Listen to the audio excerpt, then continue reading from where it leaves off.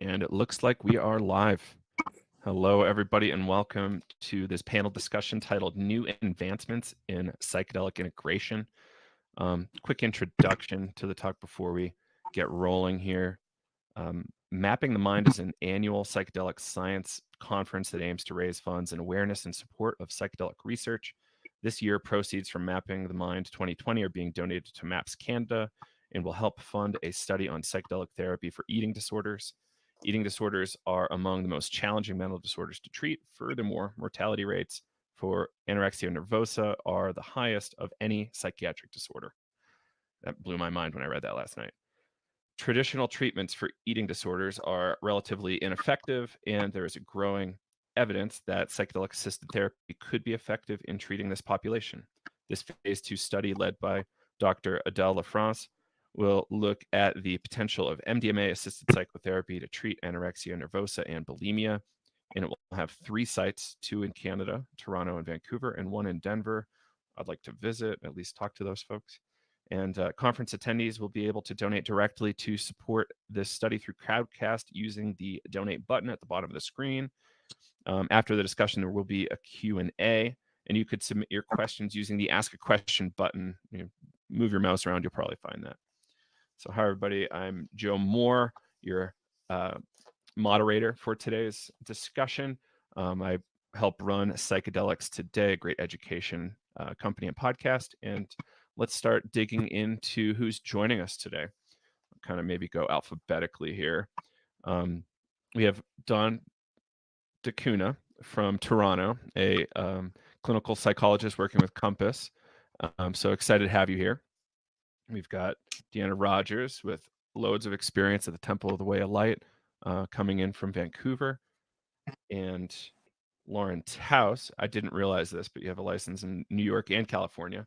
And you've been doing ketamine-assisted psychotherapy for a long time and have the MAPS training for MDMA-assisted psychotherapy, which is lovely. And Robin, hi Robin, coming in from Ontario, usually in Toronto. And you've founded Rise Wellness Retreats, and I'm excited to get to know you here on this panel. All right. So we have an interesting topic, psychedelic integration. When we talk about this on Psychedelics Today, it's nearly an endless topic.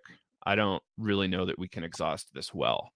But let's take a stab at it. Does anybody have let's put this out there.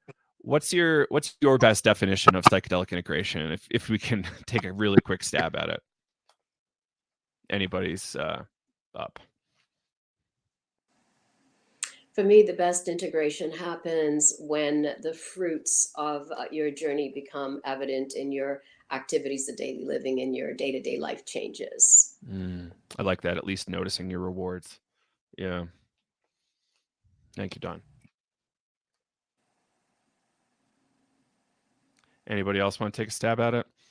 It's okay if you don't. Like, it's a really alien, difficult topic. Could be the aliens. They have something to say. Is it me? Am I echoing? Okay, I think we're okay.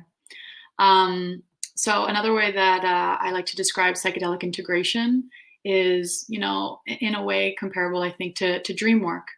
A psychedelic experience can be this very beautiful, fleeting moment that happens, and then you can easily also forget about it, or it just be that just one fleeting moment. Whereas if you can integrate that experience, as Don has mentioned, into your daily practices, into your day-to-day life, that's when the aspects that may have been kind of shown within that trip, within that experience, can actually be a tool to help you improve your day-to-day. I think that strange sound might be coming from me when I.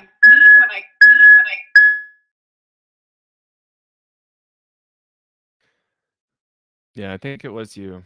Yeah, I just I don't know if any of you have seen this. Dr. Chris Bache's new book, LSD in the Mind of the Universe, where he did a 20-something year project, and at the end of the book, he doesn't think he's ever going to really integrate his experiences in his lifetime. So there's something about pacing as well.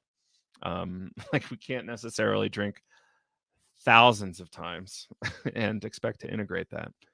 Maybe we can, but perhaps that's pushing the boundaries of the human experience a little bit much. Yeah, So, I can add something, Joe, before we move on.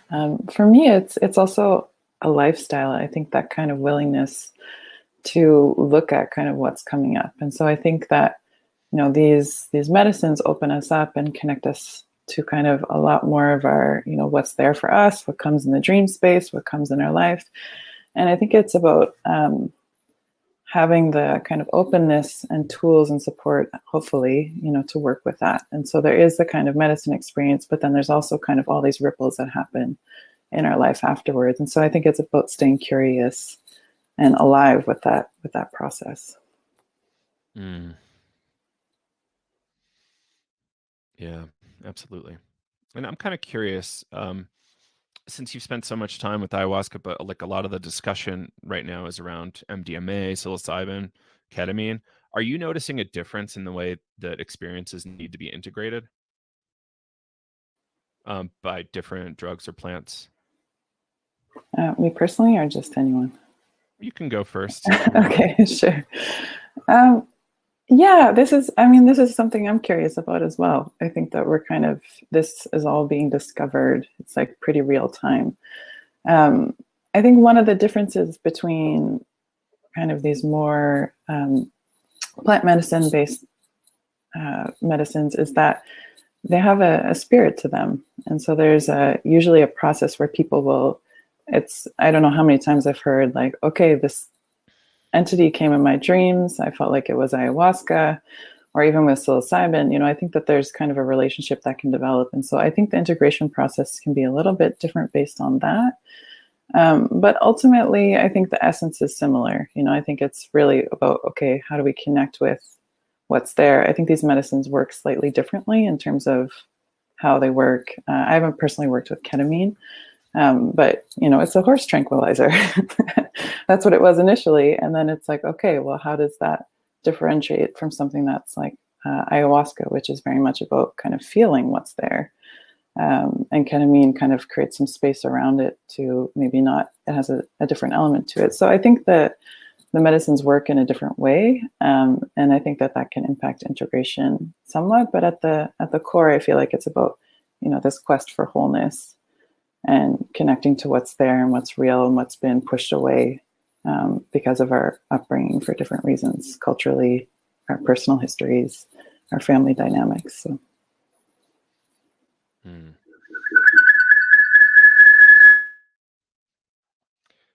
So here's one of the questions that the team put together, and I think this is an interesting one. It's about personal experience as like a facilitator. I know this isn't necessarily specifically around like client integration, but how do you all feel about psychedelic assisted therapists like having a psychedelic experience before going in and working with clients? Like in the holotropic breathwork world, there's like a full 2-year period where you're doing your own work, and I think this is kind of common in a lot of traditions, but I don't know how common it is, outside that world. Anybody have any thoughts on that topic?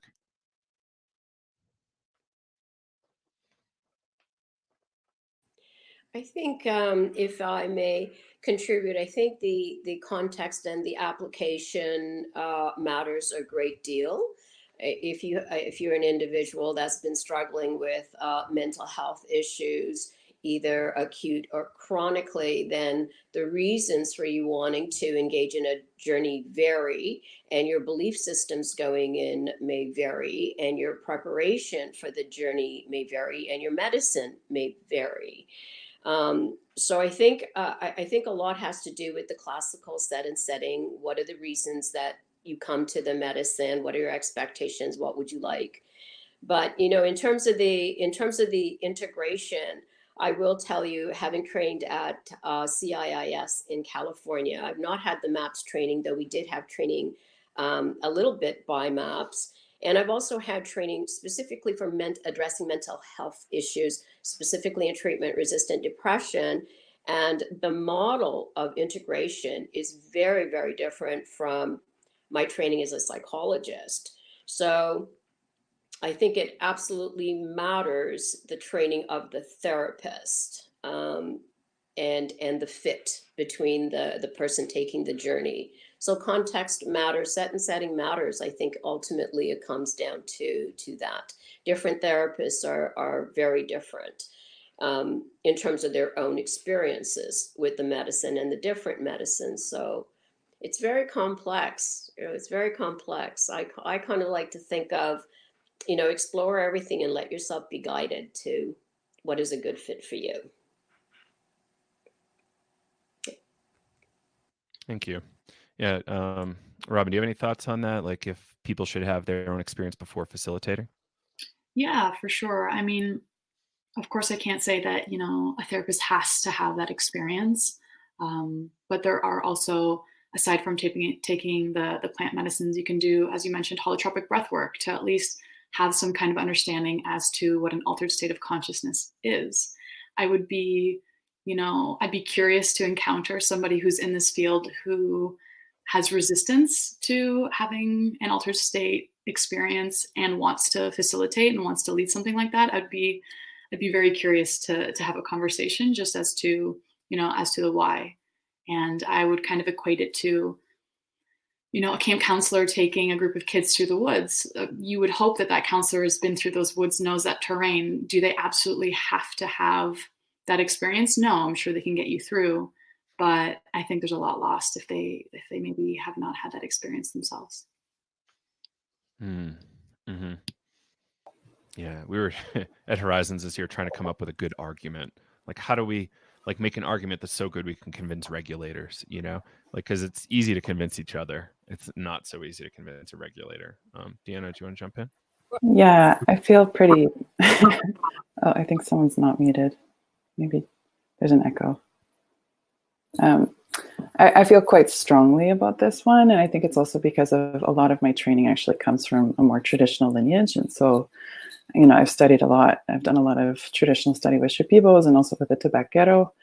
And so for me, kind of, maybe once again, this is different for people working with MDMA and ketamine, but, there's something about the fact when you're with someone in these experiences, knowing that, even just in the integration process, when someone's trying to unpack it, I have so many clients that go to regular therapists afterwards and they're like, they don't get it. There's just something missing, not having that experiential piece. And I feel strongly about it. And there's something about knowing those states for yourself and knowing also that someone can get through it and that it will pass and that, okay, it may mean that, this is, if someone's ever talking to me about preparation, I'm like, are you willing for things to fall apart? And to know that, okay, you may be on a 1, 2, 3 year journey if you sign up to do this deep work.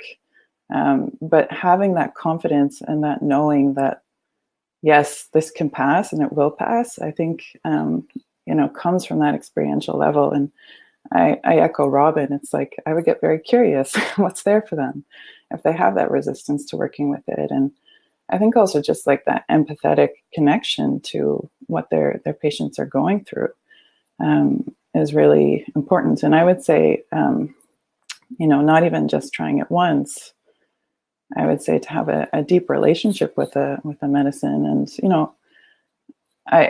I can't say that that's the only way to do it, but that's, for me, what feels right, what feels true. And any traditional study of these medicines, you study for as long as a doctor. I have years of diets or dietas, kind of the traditional study, but I'm nowhere near to wanting to give ayahuasca to people and so I just think that once again, if we take kind of these more traditional elements of it, there's a huge thing to be learned there. Yeah, it's super valuable. Thank you. There's so much depth there. I could probably talk to you for about 6 hours on that particular line of thought there. Lauren, do you want to maybe comment? So in running around with trying to find the volume and everything, I lost track of the questions. My apologies, everybody, for the technical difficulties. For me, one of the things that's very front of mind is that when we're talking about integration, we're also talking about disintegration and what is being dissolved in a way to expand a person's aperture. and allow them access to different parts of themselves, which may have been previously hidden or out of range. And often these parts are like such beautiful treasures. And there's sort of this disintegration in order to learn, and then integration. And as a practitioner that works pretty much every day of the week with ketamine, I want to say that, number one, I had so much judgment towards ketamine before I understood it. And there's often a conversation between the plants and the compounds, and a sense of like one is better than the other. And when any of these tools are worked with kindly and carefully and safely, they all have the ability to create profound transformational changes in a person's life. And in my heart, the hero's journey is always home. There's nothing broken in a person. This is about getting back to our own hearts, opening the gates of our hearts to ourselves, and in such a way that the only sensible contribution is a good one. So I'm very happy to kind of share more about ketamine or integration as we go along, but jumping back into the conversation, these are a few kind of pieces that I immediately wanted to share. Great. And then Lauren, real quick, do you think it's important for a therapist to have personal experience before jumping in? 100 gazillion%. I mean, it blows my mind that clinicians would even dare step into the field without their own personal experiences. They have no idea what's happening for their clients. And because these types of experiences are essentially like tutorials, like you have to know your own mechanism. Now, that doesn't mean that I can't support somebody who's had some life journey that I can't personally relate to. But with these tools, it's outrageous to me to think that someone would pick them up and purport to understand what they do if they don't. And I have a number of clients who've come to me from clinics or other, places, from doctors, providers who don't have personal experience. And that disconnect is something that is experienced in the treatment and is very uncomfortable for people. Right. It's an amazing conversation. Thank you for that, Lauren. Mm-hmm. Now, this one is a question close to my heart. And in an interesting way, it speaks to integration, right? We're becoming kind of disintegrated from our roots in a lot of ways. So question goes, in the Western world, our dominant cosmology is scientific materialism. How do you work with experiences engendered by psychedelics that may include vividly felt mythological and transpersonal elements, including encounters with spirits and entities that do not easily fit into this prevailing worldview? What can Western society learn from ancient or older traditions regarding psychedelic integration? And I'd maybe like Deanna to kick that off, because you kind of exist in this really interesting world out of Peru. Yeah, I just want to name, I'm not Shipibo, and so I'm not Indigenous, Canadian born, but I can speak about my experiences and my time down there. Yeah, I mean, I think this is one of the big things. Even the name of this conference is called Mapping the Mind, and these, from what I learned in an Indigenous perspective, it's like we're working on the soul, on the mind, on the emotions, on the body. So even that, threatens a lot of people's worldview in kind of a Western context. And so I think that the beauty of these medicines is that they can start to include that conversation, even though there might be a little bit resistance in some of the realms, around this. And so it's, it's always an interesting topic in terms of entities, because, from the ayahuasca perspective, you diet with plants. Similar healers view the same plant spirit in the same way. There's a lot of entities that are worked with kind of in that realm. And I think it's kind of this loss of relationship to archetypes, to spirits, to the fact that you can go and, connect with a tree or talk with a tree. And I think that's what a lot of these kind of psychedelics start to break down. But then I think kind of the gap is, culturally, we don't really have a way to talk about that outside of like organized religion. And that falls short a lot of the time. And so I think we're kind of, I feel like there's a really big need to kind of start to bridge these worlds. You know, okay, what does it mean? How can we start to talk about what it is to work with an entity? And even when I talked about, you know, how these plant medicines have spirits, and I'm not saying they're the kind of best way, they're just what I know. It's like we can start to have a relationship. And I think that holding is what can actually support people to process a lot of the things that they've pushed away or hidden from, as Lauren was talking about, because those are things that were painful and people had to disconnect from when they were younger. And so I think it's about, yeah, working with symbol, working with archetypes, working with something larger than yourself. Yeah, I think this is a very long, we could have an hour and a half conversation about that, I think, but I'll start there. Cool. Anybody else interested in jumping in on that question? Yeah, I might just add a little bit to what Deanna had mentioned there. And, you know, in the conversation of working with the archetype specifically, what I've done in my practice is use the expressive arts as a way to explore this a little bit. Because as we're all aware, you know, a lot of these experiences we can't quite put words to. It is ineffable. So if I can have somebody who is perhaps coming out of this experience, just put the images or the feelings down onto in a visual context, it may not make sense at that point, but I have had instances in which, you know, there's like some kind of notes of the trickster or the mother archetype or whatever that might be for them, and then being able to explore that and involve that within the integration process itself. So I've found, yeah, the expressive or the arts in general has been a really beautiful way of kind of melding these worlds and being able to, yeah, to work with them. Great, thank you, Lauren. Joe, if I may, oh, sorry, go ahead, Lauren. I was just going to add that I have a wall in my home of art that clients have created out of their ketamine journeys. And every time I receive a piece, like many clients, I mean, I invite them to engage in this way, but their kind of willingness and initiation of that creation always touches me so deeply. And I mean, it generally brings me to tears. And, you know, when you're working with consciousness in this way, of course, you're immediately opening up transpersonal and intergenerational content. And irrespective of like the tool, right? I mean, ketamine is the only legal psychedelic medicine in America. I look forward to a time when, you know, I can kind of pick and choose. At this point, I kind of effort to be somewhat agnostic and really support the integration, because otherwise it can just be sort of an amusement park ride for your mind, and there's ancient figures dancing around, and what does that mean? And how do we really, you know, create meaning around it and in a way that fuels more wholeness? So I from my practice see that it immediately opens up that conversation for people, and it's it's a deep one. Thank you, Lauren. Dawn? So the only thing that I was going to add to that, Joe, is just really, I mean, you can see we're also very passionate about this.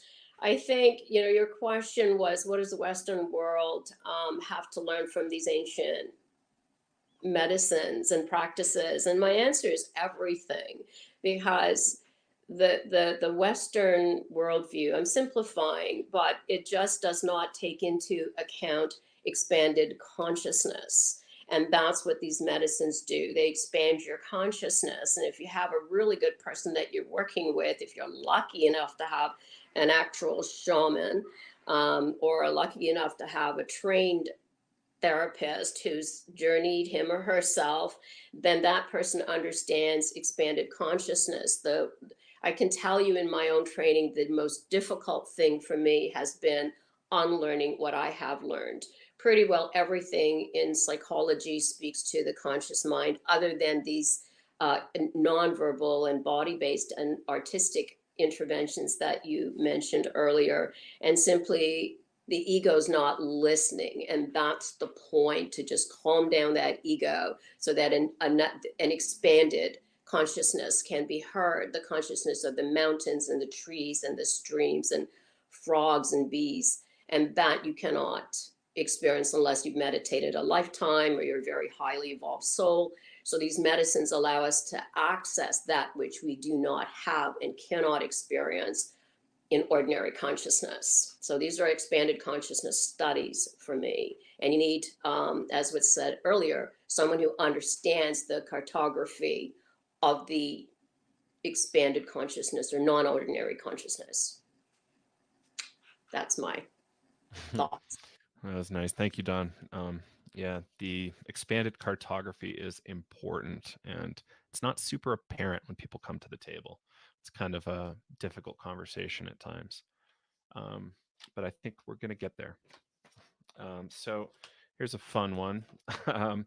So integration doesn't necessarily have to just do with inner things. Like, these tools are being integrated at many levels of our culture and society, including groups like DARPA, which is kind of a spin-off of the Pentagon.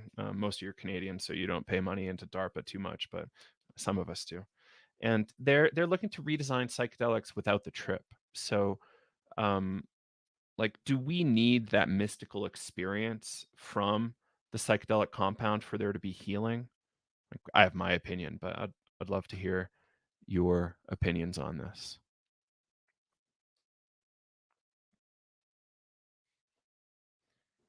It's my only point of reference, and I think we do need that experience.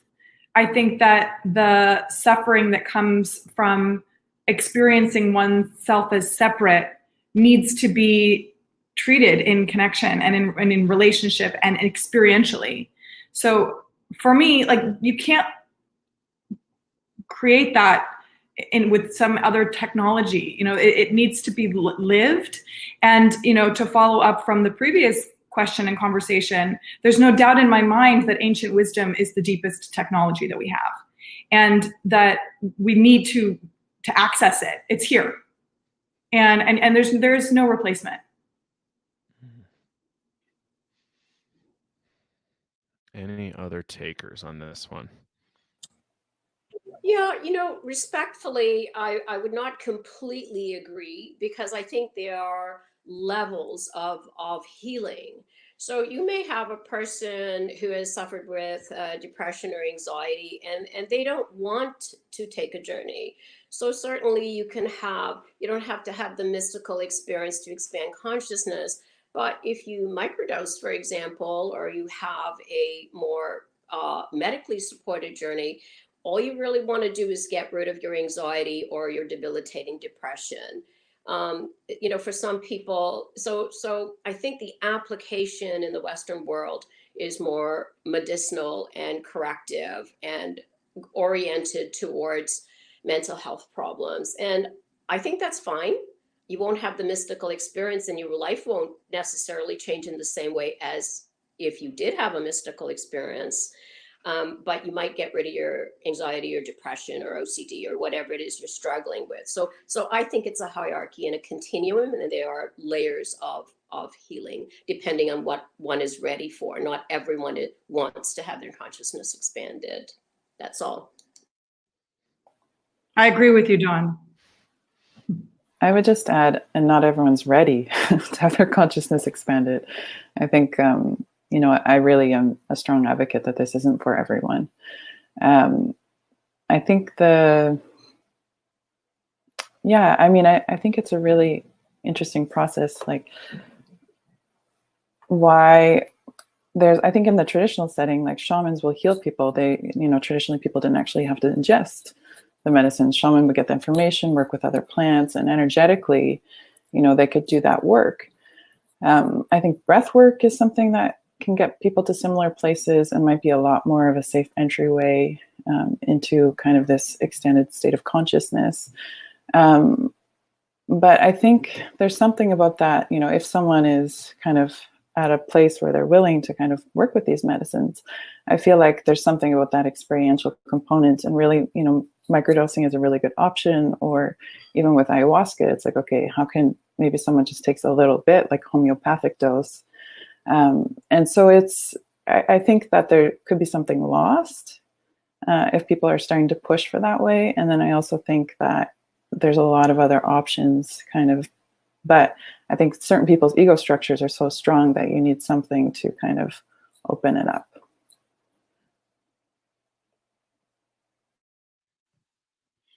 And I also think it might be just an important side note to state that not every psychedelic experience is a mystical experience. And I think that's a conversation that I've had with a lot of the people that have come to the retreat that I help facilitate, is setting the expectation of, you may have a hero's dose, but that does not necessarily mean that you're going to have this mystical experience. So just kind of watching our wording on that potentially.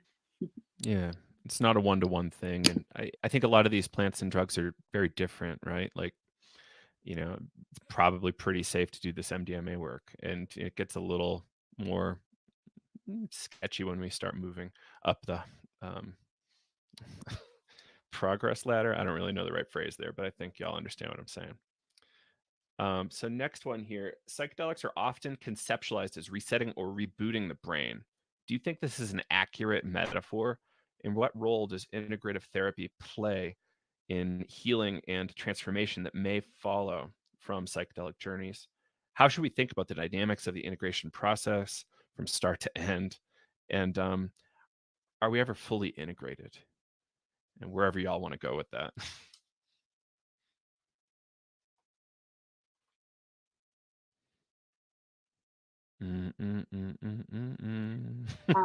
I don't mind starting. I think the first thing that comes to mind is microdosing, right? It's not necessarily this giant reboot. I think certainly that can happen for a lot of folks when they take larger doses, but I more so work with the microdose. And I think instead of this huge, coming back online, it's an enlightening of the senses. I've had some people talk about how it turns down the volume on all that rumination, that back and forth of the critic or whatever that might be for an individual, right? And so even if it can just be these slight changes, these slight introductions to new ways of thinking, new ways of seeing or perceiving, I think that has a huge benefit as well, right?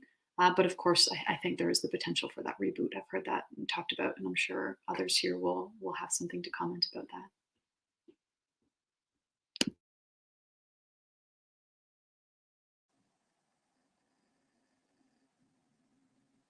Oh, can't hear you.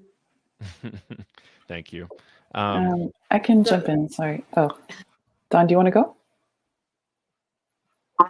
I just want to say again, for me, I really like to think in terms of a continuum rather than absolutes. You can have a mini reboot enough that you need so that you can. So for me, it's what do you want out of this? Do you want to change your life? Do you really want a pivot? Or do you want to just really enhance what's already going on? So again, I think you reboot at a biological level, at a neuropsychological level, and make changes. Or you can make really big changes. It really depends if you had a really big trauma or a little trauma. It depends. So yes, there is absolutely rebooting. It's just a matter of degree. And the current studies are really looking at dose. You can have a good enough experience that's helpful to you with a small dose, and others don't feel that at all, and others really need a big dose. So it depends on what you're looking for, is my kind of general view on that rebooting. But absolutely, you will reboot. Yeah. I guess I feel like for me, it opens up possibilities. And so I don't know if it's rebooting, and I don't know if that feels right to me exactly. But it's about, okay, so you were in this pretty fixed structure, and now there's other possibilities, and it's kind of opening us up to that. And so we have these, Tanya Komonen, who has done a lot of work with integration. She talks about, we have this super highway, which is our kind of what we're used to thinking, our neural pathways that we're used to going down. And then all of a sudden we get these little paths over here. And it's about the kind of care and attention to cultivate these other ways. And I also come from a somatic perspective. And so for me, sometimes going slow is better. And, I think that people do make drastic, big changes depending on what's going on in their lives. And there is kind of a ripple effect out. But it's about, okay, how do we start to see things in a different way and kind of connect with other parts of our brain and other parts of our possibility? Yeah, thank you. Yeah, the rebooting analogy is funny for me. I spent so long in software that I want to see everything like totally powered down and like biological processes stop. So it's like NDE, like the real reboot. Or like ketamine seems to be the one that seems to more closely mimic that. You still got a little grain of consciousness there, but perhaps not as intense a consciousness as psilocybin or a DMT type thing. Cool. Lauren, you with us? Yes, I am. And my response to the question is that we're never fully integrated, and that the destination really is the journey, and that it is an ongoing process. It is a continual unfolding. And experience is that people can have the sense of really dissolving their egoic attachments and their narratives around self in such a way that often facilitates a softening of their experience of themselves and gives them a deeper sense of what they're part of. And I just want to state as well that I very much agree, not everybody needs a full-blown experience. I was saying before that there's no replacement for that.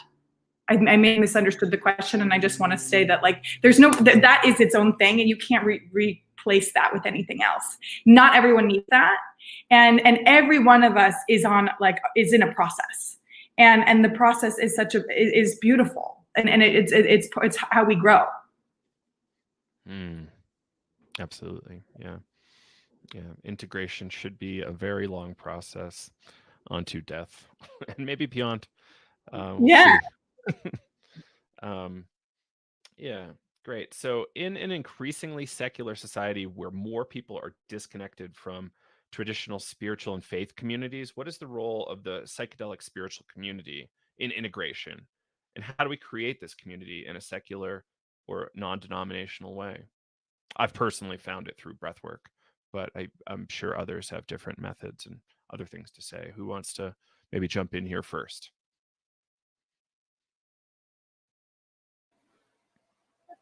So one thing I do is I do a lot of work with Dr. Ido Cohen, who's based in the Bay Area with Integration Circle. And so we do a lot of online events. We actually have a series coming up around archetypes, which was mentioned earlier, about exploring some of the big archetypes that come up in these processes. But I think it's essential.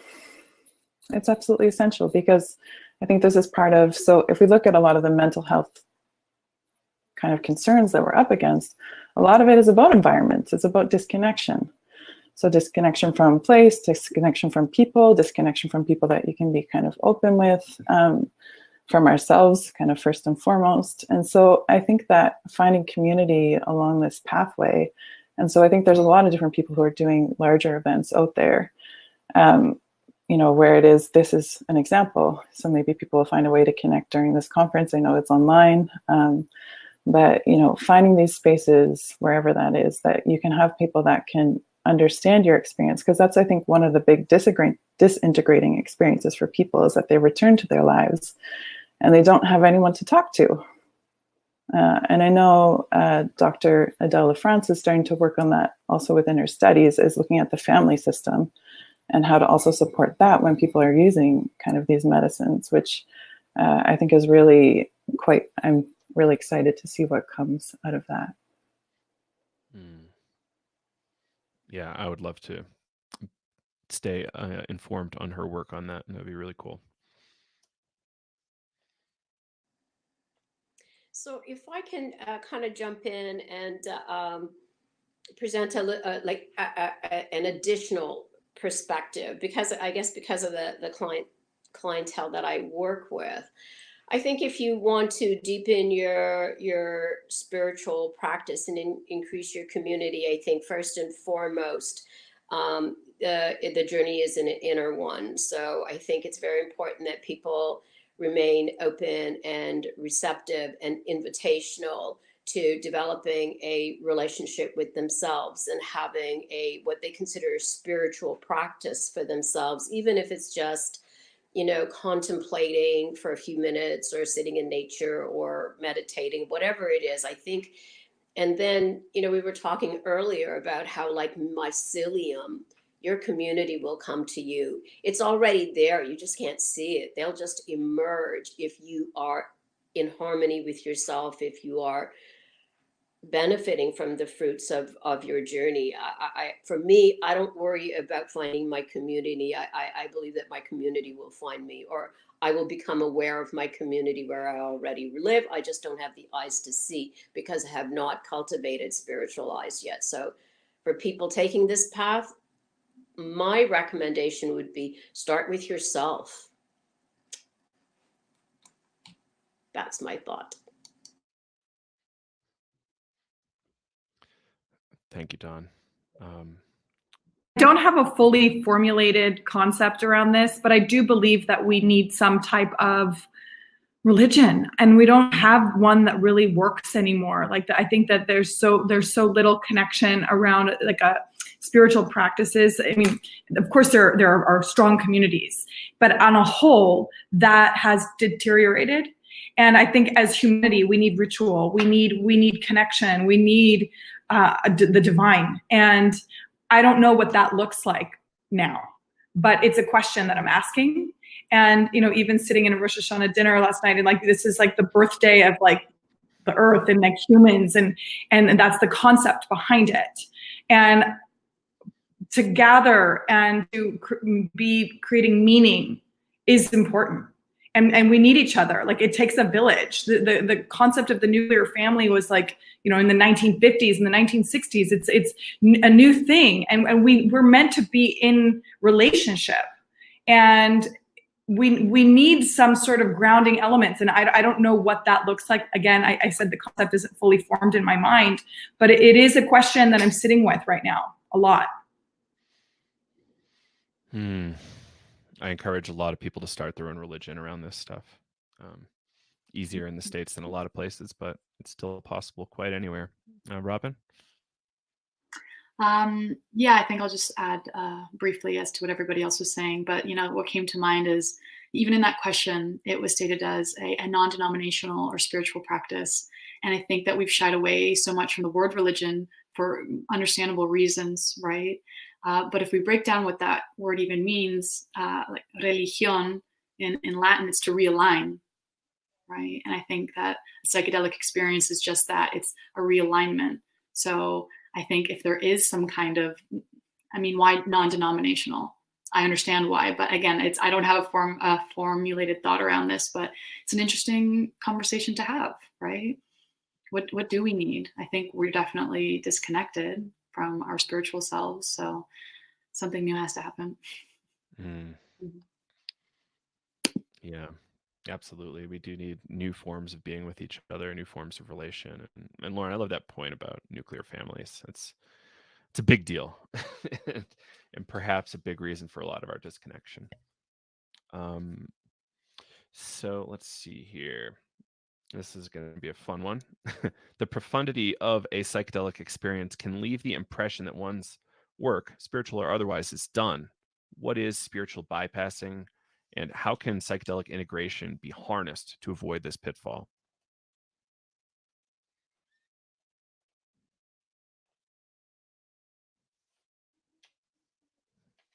All right, Dawn, can we start with you?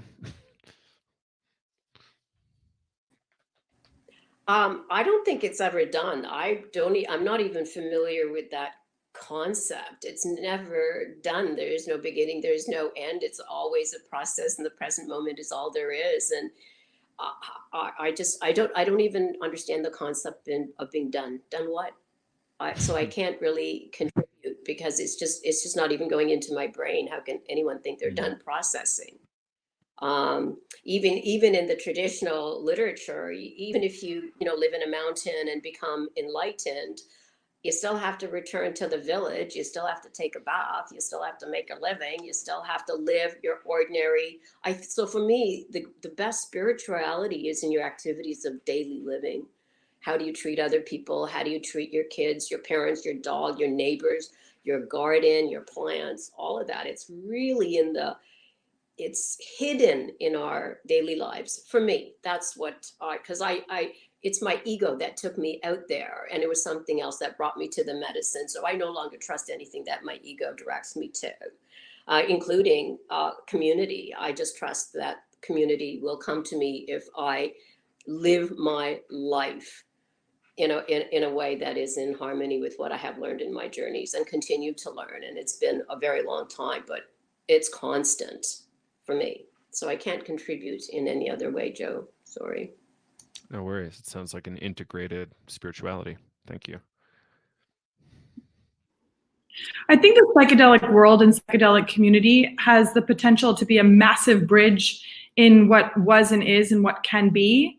And I believe as well that there is a great deal of spiritual bypassing and a sense of just, oh, we're la la la, one, one, one. That's true, yes. And that's not the reality that we live in. And, you know, even I'm happy that this is a female panel, but it's like, you know, like very white presenting. And I'm aware of that. Like I'm aware of the pitfalls that are part of like the society that we live in, and that there's a huge opportunity for us to like really, really like excavate what's real such that we can build something new. And, you know, there is a lot of bypassing. And, you know, I mean, my heart is beating quickly just like saying this because it's uncomfortable. And I'm uncomfortable, but we get to like leverage and give time to these profound experiences in such a way that they really support like a bigger collective shift.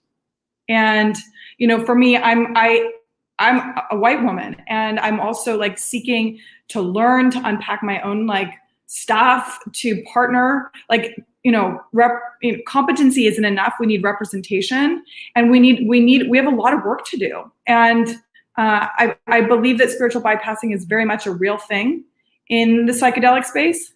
And I believe that psychedelics and psychedelic medicine in a good way can be an incredibly powerful tool to get us where we need to go. Mm-hmm. I might also just take it one step back, and for maybe viewers who don't know what spiritual bypassing is, it is a tendency to use spiritual ideas and practices to sidestep or avoid facing unresolved emotional issues, psychological wounds, and unfinished developmental tasks. In my experience, I find this topic actually also quite activating because being in the wellness space, I notice actually a lot of this, you know, from yoga studios to different retreats, perhaps. This idea that I'm done the work, it's done. And I find it, how I've observed it at this point is it's kind of a defense mechanism. It might look, you know, a little bit prettier than other defense mechanisms, but at the end of the day, it's the same purpose: to avoid what's going on there, to, you know, disconnect us from our feelings and not really look at the big picture. And it's more about checking out than actually checking in. And I think a lot of people have a really hard time identifying when they're actually going through this because it's an avoidance technique, right? So I do think that this needs to be talked about more, I think, just so that we can recognize it within ourselves and within others, and to, you know, compassionately try holding them accountable to that, because it can be really harming. I've had clients, you know, feel shamed out of some circles that they've been in, some integration circles, because, for example, everyone's had this beautiful experience maybe from a psychedelic journey, but psychedelic journeys aren't exclusively beautiful and wonderful. They can also be very difficult. They can be very gritty, right? And so people who are sitting there being like, oh, like everybody is only talking about the love and the light and the positivity that's come of this. Like, should I share this? Right. So I definitely think it's something that we need to talk about more. Mm-hmm. Yeah, I appreciate what everyone's been saying. And yeah, I think it's a big kind of issue I also appreciate, Robin, you defining it, the spiritual bypassing. I think that's really helpful for everyone. And I think that part of the question was around how can integration support with it? You know, we all have our blind spots. And so I think having another person there with you, you know, if you're talking about relational integration, you know, it's a very personal process as well, can help you check out. It's like, oh, maybe someone doesn't actually know they're disassociating or avoiding something or going away from the discomfort, whatever that is. And once again, usually this disassociation has a purpose. And so to have kind of the support there with it can be really, really positive in terms of just to have that resource. Maybe that's, you don't have that internal resource, but maybe you need someone to kind of help work through that. And then I think, yeah, just having these more difficult conversations about like, what is the intention around using these medicines? A lot of people I see just want to feel better, which if you're in a lot of pain, you're having a really hard time. Yeah, I get that. And that's really real. And then it's also about, okay, well, are you ready to actually do some of the more difficult work? Are you ready to be with the discomfort? And if the answer is no, that's okay. But I think people should be having these conversations in the assessment period, you know, if they're thinking about using these medicines. And I also really loved, Dawn, what you said, because that for me is becoming more and more my litmus papers. How am I behaving at home? How am I treating my dog? I have a 2.5-year-old. How am I treating my daughter? How's my garden doing? You know, these kind of questions. It's about, okay, like, how do we, you know, so this idea about, is integration ever done? I personally don't think so. I don't even know what that would look like. But yeah, I'm really glad that this was part of the conversation. And so I think integration, especially in relationship, can be having someone to kind of point back our blind spots, because a lot of, you know, what I've seen in many years of working with people is that even some of these spiritual practices can be used as a way to disassociate. So meditation is a prime example. It's like people just check out, and that's okay. You know, some meditation techniques are about, okay, connecting with the body, finding space around the discomfort. But it's really about how the person interprets that and how they use those tools. So, yeah, once again, I think this could be a very long, juicy conversation. But I'm really glad. I agree this is something that needs to be talked about more often, because psychedelics aren't easy. And then I think eventually part of the intention is to have those difficult ceremonies where you get in touch with that pain or the fear or the shame or the disgust or whatever that is that, you know, was too much to be with when you're younger. And sometimes those medicines, that's part of what they can do, is have that holding. And hopefully a good therapist as well can give you some of that holding to kind of work through it again, and then to integrate it, to take some of that charge away. Thank you. I think it's really important that we give the listeners or viewers a little bit of an idea of what we might be excited about in terms of techniques that might have been helpful in psychedelic integration for you. Like, there's probably 1,000 techniques you could work with, but is there anything any of you are excited about right now?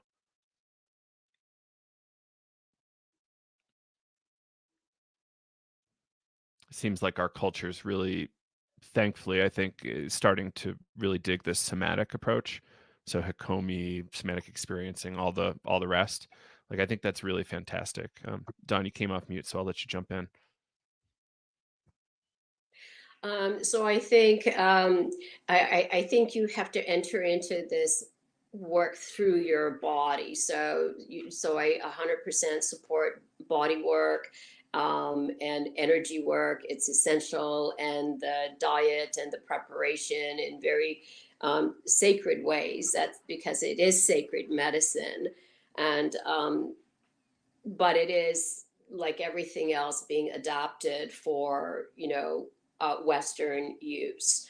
So one of the things that I find most exciting is in the way that body-based therapies and nonverbal interventions and energy work is being integrated into psychedelics. So is the cognitive domain. And that is some very, very different ways of working with people, understanding their non-ordinary expanded consciousness, and having a way to communicate that and integrate that in therapy in a cognitive way. As part of the, you know, clinical trials, we can't do energy work, we can't do body, we can't even talk about that stuff. But I have to say that the training we get is exceptional in accessing information from expanded consciousness, bringing it back into your daily life, teaching you how to notice the changes, because changes are going on, but you may not notice because we live our lives on automatic. Everything is so habitual. So So change can happen, but you also have to notice that change can happen, because it can be sub-perceptual. If you have to know what you're looking for, is my point. So it's not all that well known, because it is part of the Compass studies, but there are some extraordinarily exciting changes happening in the cognitive interventions for psychedelic assisted therapy. I'm very happy. I'm very excited about that. Yeah. Thank you, Don. I think some tools that, anybody can use themselves if they're looking to, have a safe experience, as safe as possible. As I've mentioned before, is including the arts. I mean, that can be anything from creative writing and to journaling what your intention is beforehand, what you're hoping to get out of this experience. And then writing down what happened after, or again, getting a piece of paper and a marker or paint, and just, it's just expressing it in some way that isn't just, theory and analyzing and all these things, but just feeling that experience and working through it in a creative way, I think is something that almost anybody can do. I would argue anybody can do. And so, yeah, for folks who are just looking for some easy integration tools, that's what I would recommend. Mm-hmm. Yeah, great. Thank you. Yeah, this reminds me of Dr. Stangroff's holotropic breath work. Like, there's the expanded cartography, there's the art, there's the body work. And perhaps that's a book some folks should check out, holotropic breath work. Who wants to jump in next? I'd like to add the importance of relationship. And that for me, with my private practice, the integration begins well before the journey. And it's setting the groundwork, being really prepared, like understanding why you're doing this. You may have a very different experience than what you expect, but like kind of being very intentional, not only within your own personal like ecosystem, but also within the space of who am I with? I tell my clients all the time, you hire me and you can fire me whenever you want. Like I really work within an empowerment model to really activate a person's individual authority, to encourage them to set their own boundaries. I want every client that I work with to feel safe with me, to trust me, so that they can let go into the experience in a good way. That doesn't mean that it's going to be easy or comfortable, but that whatever comes up, they know that they're held. And the integration, like I said, begins before it begins. But in the immediate aftermath, taking such good care of a person, right? Ketamine is such a powerful psychedelic medicine, especially in its, higher doses. And, with my clients, I take a lot of notes when they're, coming out of it, a lot. And I share them with them.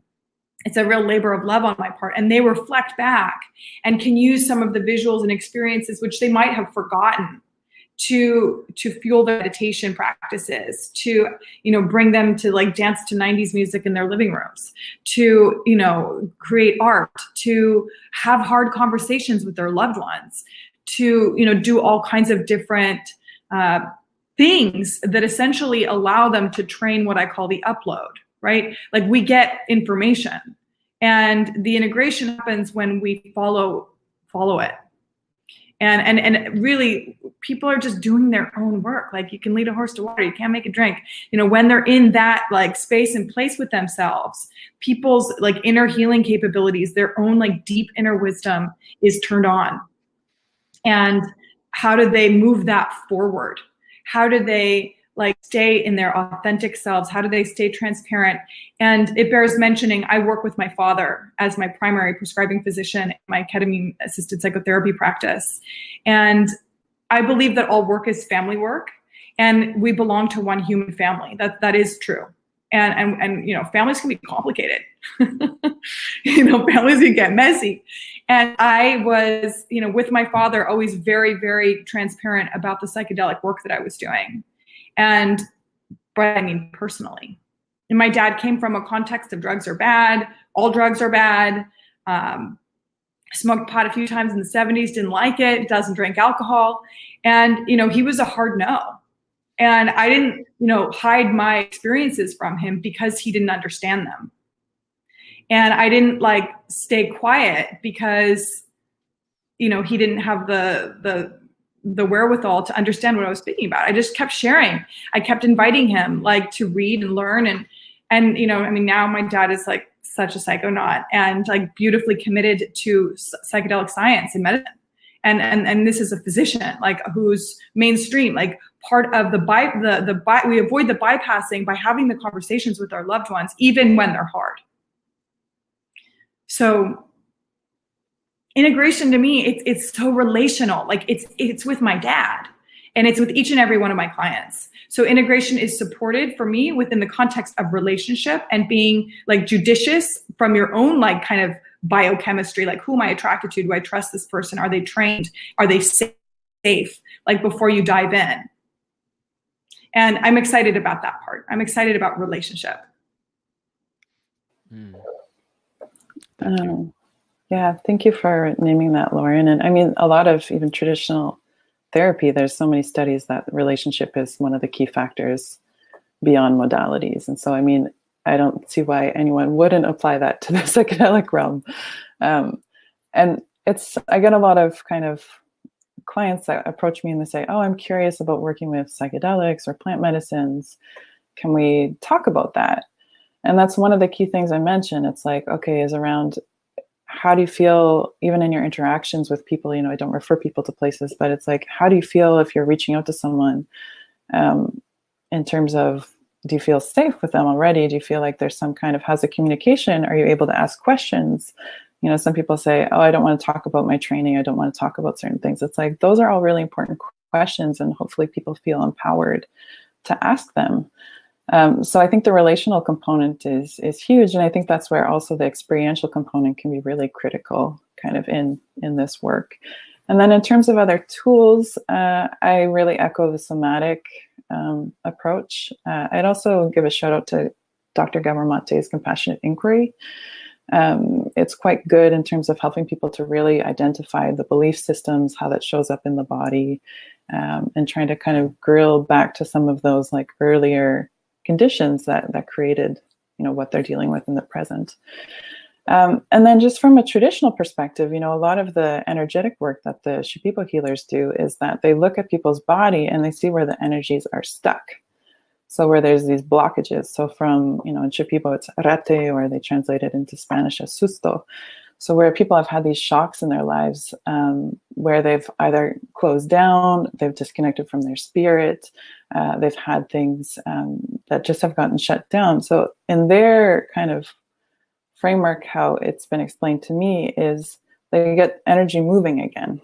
So they start to work to get things moving. So I think what Dawn and Robin were also saying in terms of just these processes and ways in terms of getting things moving. So drawing, dancing, art, this kind of somatic, putting attention in different levels, you know, yoga, I think also can be a really good tool in this. So whatever it is to kind of get things going and moving and stay kind of having that kind of energy moving through the body. So whatever that looks like for people.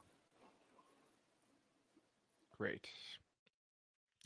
Does anybody know if we have another half hour? Or are we almost done here? I just want to be mindful of time. I think we have 20 minutes, and I'm curious. There's a lot of comments happening in the side. I mean, I'm not looking in depth, pulling but those up now. Yeah, kind of working from the top down. There's a lot of people talking about privilege, and kind of how spiritual bypassing relates to that. And so I don't know if that's something that people want. Go for it. Let's have you take a stab at that. Anyone? Go, Dawn. Yeah. Well, now that I understand what spiritual bypassing is, I agree. It certainly sounds to me like a bit of sense. And my own approach to working with someone that is presenting me with a defense is personally, I just remain very deeply respectful of that. I don't call them out. I don't blow their defense. We need our defenses. For me, it's a signal that this is the level of expansion that they're at, and I don't have any business stretching them further. So I just kind of leave that alone. And you know, when when someone says, well, oh, I'm done now, I'm enlightened now, or finished my personally, I've never heard it. So that's why I was unfamiliar with it. So I would remain respectful at that until they themselves, see, I really think this is an inner self-directed journey. And I think it is a very Western way of even taking a look at these journeys. The expert is not anyone outside the person. The healer is inside of you. And that's why it's really important to connect with yourself before you connect with anyone else. We had a brief conversation about attachment before. Attachment starts to happen at a neurological level before you're even born. Attachment is the key to everything, not just our relationships with people, but our relationship with our environment. And so I think we all have attachment issues when we're so disconnected with our earth, and we harm the earth. So if someone wants to spiritual bypass, I'm okay with that. Just sit with that for a little while and see what emerges. In the meantime, draw, paint, dance, go to yoga, meditate, talk, connect with people, and something will emerge in a very gentle internal way that will make you think, you know, I really lost my cool. Maybe I'm not done. So for me, it's very important that you look at your life through your own eyes and come to it. I personally would get defensive if someone called me out on something that I'm not yet ready to face consciously. See, that's the other thing, that these processes are at a completely different level of consciousness, perhaps even in different dimensions and different times. It's so complicated. But when we start to talk about it with our conscious mind, we immediately constrain it and reduce it to something like, well, what can I do? Well, there are some suggestions. You've had some lovely suggestions. You can paint, you can draw, you can dance, you can sing, you can garden, you can meditate. There's lots to do. But what you should do is go inside of yourself, not outside. The days of having gurus outside of ourselves are done for me. That's the spiritual path. It's a very self-directed internal path. There are guides, but you also have to look at the guides in a very critical way. And that's why I say, why I'm devoted to the medicines. It's not for everyone. It's not for everyone's path. And yeah, so those are my thoughts. Great. Thank you. I think. Yeah. Sorry. Do you want to go, Robin? You go ahead. Okay. I think of what I was seeing in the comments was kind of as a movement, or kind of the danger of, psychedelic experiences. When people have that experience of oneness, or, that we're all connected, that's a beautiful gift. And I think when we kind of come back to the 3D reality, I think people use that as a way to bypass kind of privilege, is what I was seeing in the discussion. And so, I guess I agree with that. Because when we come back to this reality, there is a lot that's, has to be had with our, our gender, our race, our class, our personal power. All of these things influence how we can show up in this world, or how we can't show up in this world. And then, that's the things we can start to renegotiate through these medicines. But as a community, I think it's pretty dangerous, because it doesn't honor these different histories that people have had and their ancestors have had, in order to put them here in this moment. So I think that's one of the kind of shadow sides of this scene, I don't know, movement, whatever you want to call it, and conversations that we can continue to have. Shadow side of psychedelia. Oh, it's big. Robin? Yeah, so I guess the part that I do want to add is I actually do work with a lot of Canadian immigrants, I guess, because I am a biracial woman myself with a Hispanic background. And something that I do notice, the people that are called to me, they are obviously also interested in the more transpersonal and psychedelic side of psychotherapy. And there is, you know, the idea of oneness has come up before in some of these integration circles.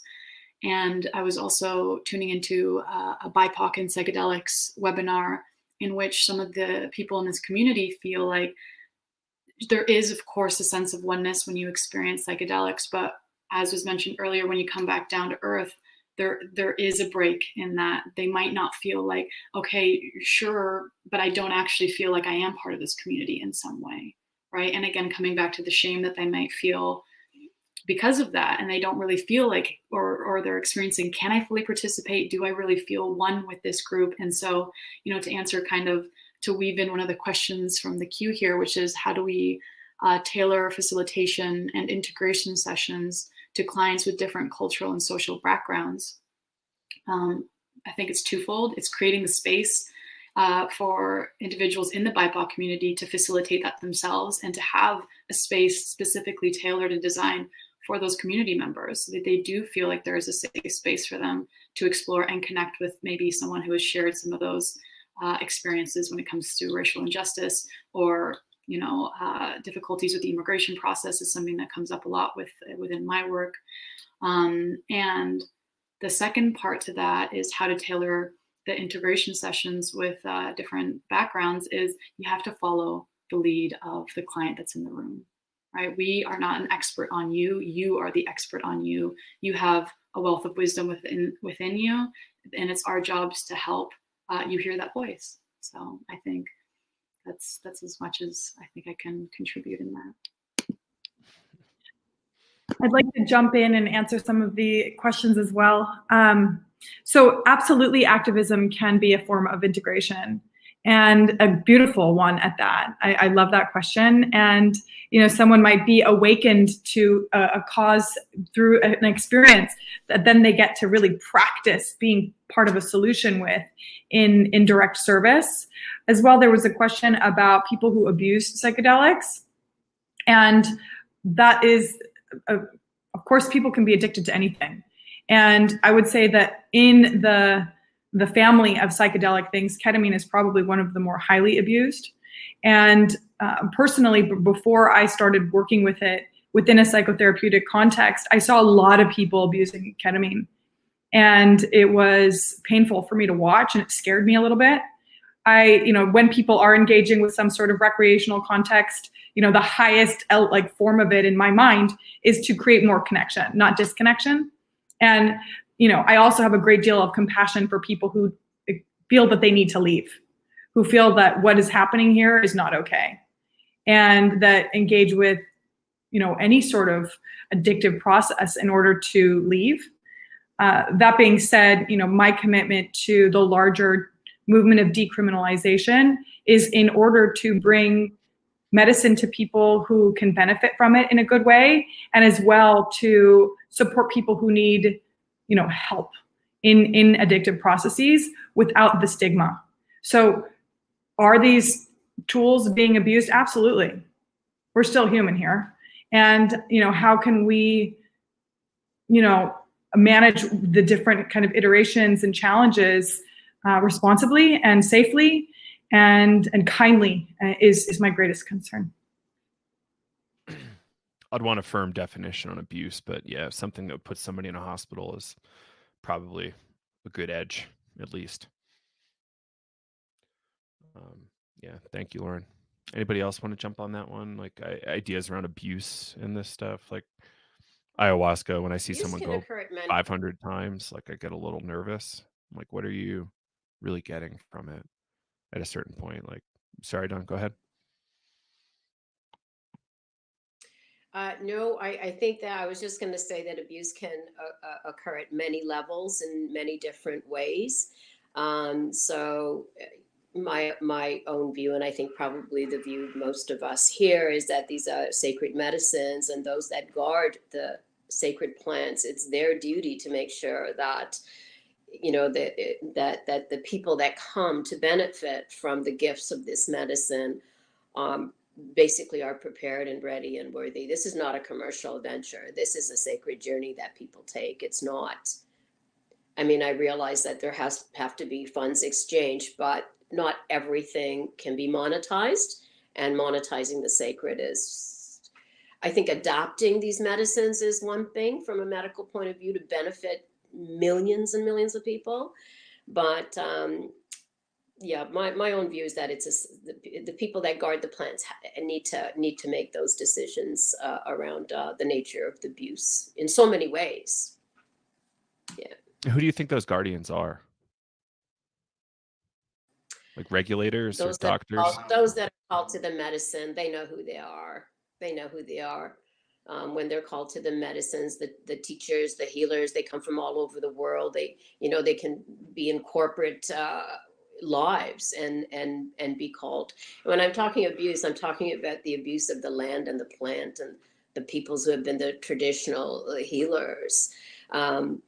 In terms of communicating this in Canada, there was some years, maybe 1 or 2 years ago, the Indigenous people in British Columbia had sacred land, and they did not want yet another ski resort built on their land, and they went to court, and the judges that made the decision did not understand the Indigenous language in relationship to the earth. They said, this mountain is our grandfather. You can't put ski heels on it.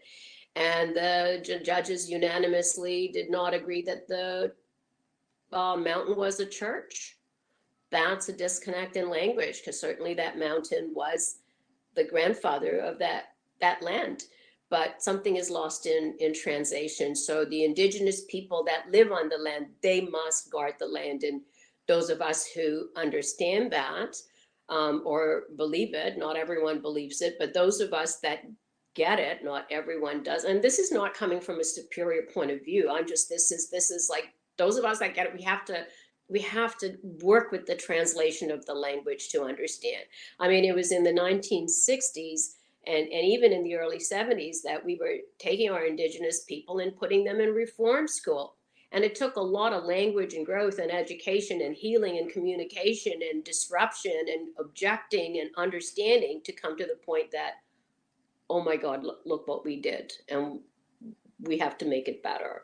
So that's what I'm saying about the abuse. It just, we're human. It just goes in all directions. And that's why for me, I mean, how I treat my eggplant, how I do this is how I do that, right? How I care for my plants is how I care for my family, how I care for my clients, my patient, my community, that. And I think for me, that's what it is like. Again, abuse. Like for me, everything else, it exists on a continuum.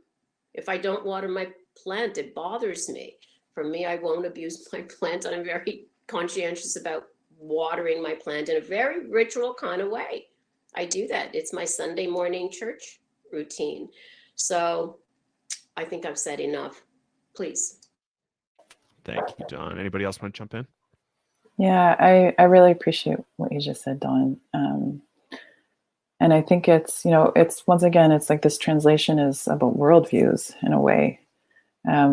And so I think there's two kind of conversations. There's one about abusing substances and people's relationship with it. And then I think there's also this deeper conversation around if we are working with these medicines, and this is part of the translation issue, I think, is that, okay, it's like, how do we translate people who have a deep spiritual practice and a relationship with all beings? And maybe the essence is, okay, how do I not cause harm for myself and for future generations versus, if that's the decision-making process versus how do I get the most money or capital, whatever that is, if it's primary resources, out of this choice. And so I think there's kind of a conflict that's happening there.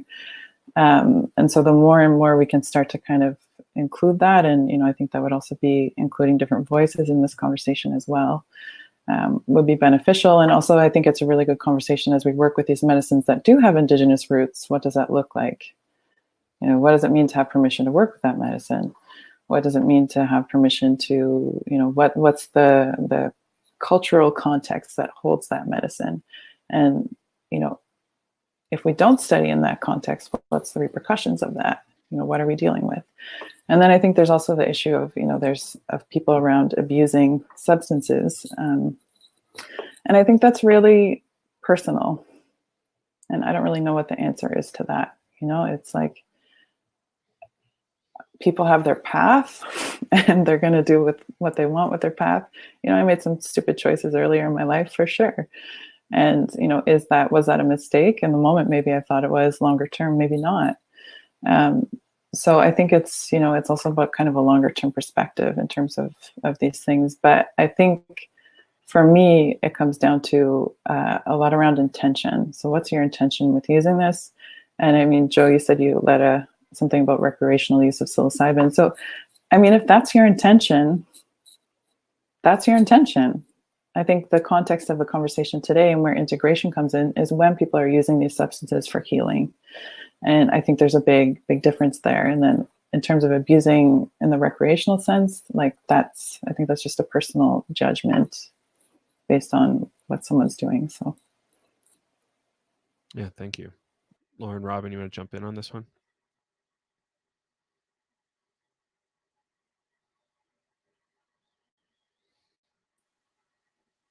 I don't think I have anything to add personally. I think it was very well said by Don and Deanna. Thank you.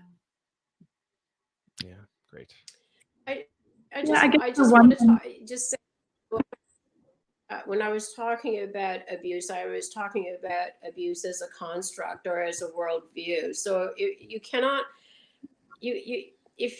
so I agree with you. Like who can say what is abuse? If you want to journey, go journey. I'm not going to judge you if this is what you need to do. Sooner or later, things will change in your life. So I was talking about as a construct about how you view the world.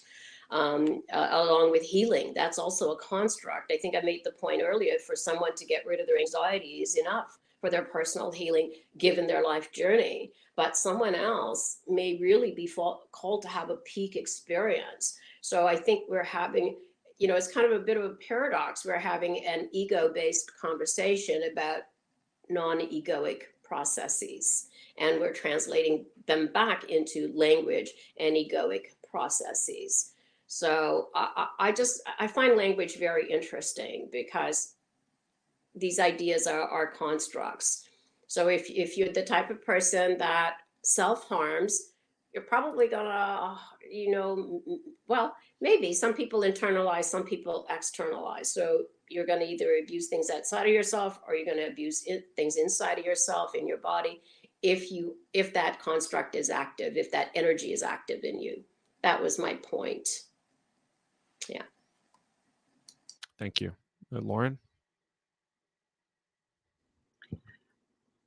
I guess like one of the, back to relationship, it's how do we be in this space of like of contribution, of like connection in a good way versus like extraction and domination, and like how do we live together, shoulder to shoulder, heart to heart, eye to eye with the medicine, right? Like there's so many people are like, you know, the grab for entheogens, like the commercialization, the like, you know, money that's like being poured in, like good, let's use resources to work to, you know, support widening access in an ethical way. But I think that it's really important to maintain like an intention as people participating in this work and in this larger conversation around service, and doing this in a good way for everyone's like health and wellness. You know, it's like, I think that it touches on the question of obviously abuse, and as well like the social justice conversation, that we need to be in a space of like dominion versus domination, and contribution versus extraction. And even, you know, I've invited people having like a mushroom, like talk to the mushroom, what can you do for it? Not just like, what can I get from you? It's called psilocybin, like maybe it's got a name. You know, can you be in relationship? That's wonderful. I Yeah. love that. Yeah, relational process. Yeah, it's great. Well, it looks like we're at time, but that was a really great time. So I want to thank you all for tuning in. Remind you that you can donate to the conference below using the donate button. That contributes to really interesting psychedelic research that's happening. And yeah, thank you, Deanna Rogers, Don Decunha, Lauren Taus, and Robin Banister for joining us. It was really fun, and hope we get to link up at another conference in the future, maybe in real space. Thanks, everyone. Thank you, guys. Thank you all for being here. Thank you, everyone. And, Thank you. We're going to break right now for a lunch break, and we're going to come back at 1 p.m. for the next panel, Psychedelics Beyond the Clinic. So we'll see you all then.